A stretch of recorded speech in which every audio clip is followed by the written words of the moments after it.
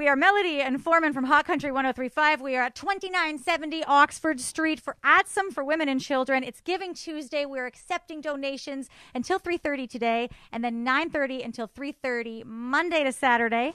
And right now we have Jennifer and Yvonne from Admiral Insurance, and you have come with a very generous donation.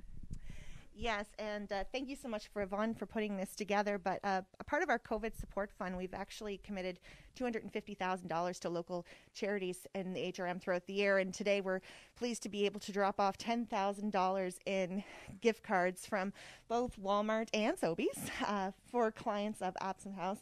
And they're all 10,000 of them are in here. We even added some swag for you too. Everybody gets some swag today. But everybody gets some swag, so you get a pen, and you get a pen, and you get a pen, and you get a pen. Everybody gets a pen. So we're very excited to be able to participate in Giving Tuesday. This is just one of the organizations that we'll be supporting today.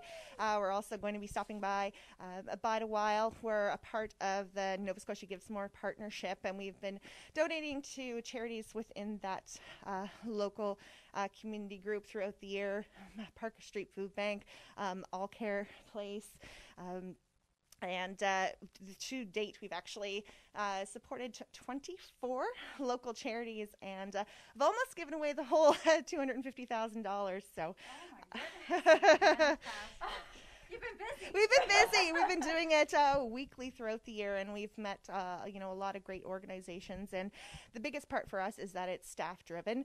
So we take nominations directly from our staff so that they can, speak to the charities that they care about and see the direct impact because of the effects that COVID-19 has had on a lot of fundraising initiatives, as well as demand for services. As you know, things such as housing have had an increased demand during COVID. So that was really the inspiration behind our COVID support fund, and really putting our staff in the driver's seat so that they can, see the change that they want to see.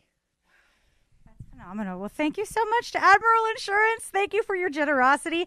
Thank you for your generosity. Last year, 645 children were given bags for Christmas. 213 adults were given bags for Christmas from Adsum for Women and Children. Because of your generosity like Admiral Insurance, come donate, come help. Let's do even more this year.